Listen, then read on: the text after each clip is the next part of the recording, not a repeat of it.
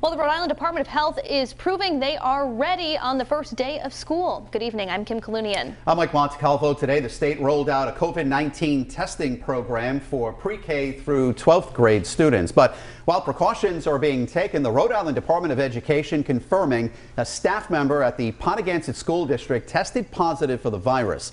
12 News reporter Brittany Schaefer has the latest. Brittany? Well, an email sent to parents last night revealed a staff member at the high school tested positive, but students were back in the building today for the first day of school. It's something the Rhode Island Department of Health calls inevitable. According to Ride, a staff member at Ponaganset High School tested positive for COVID-19.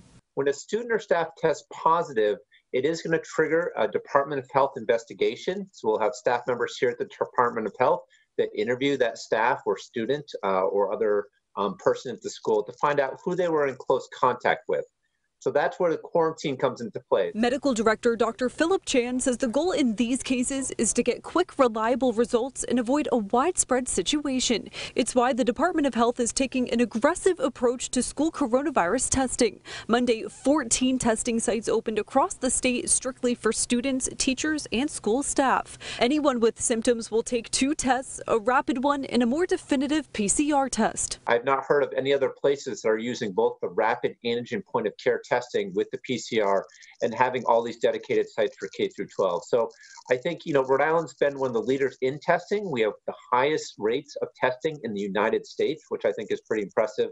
And we've taken a lot of these lessons learned from the past few months and applied them to the K through 12. The testing sites are open 7 days a week from 7:30 a.m. to 9:30 p.m. To schedule an appointment or to get results, people can call 844-857-1814. Dr. Chan says testing is a critical part of the pandemic response. These testing sites were set up to be accessible to people so people could easily drive.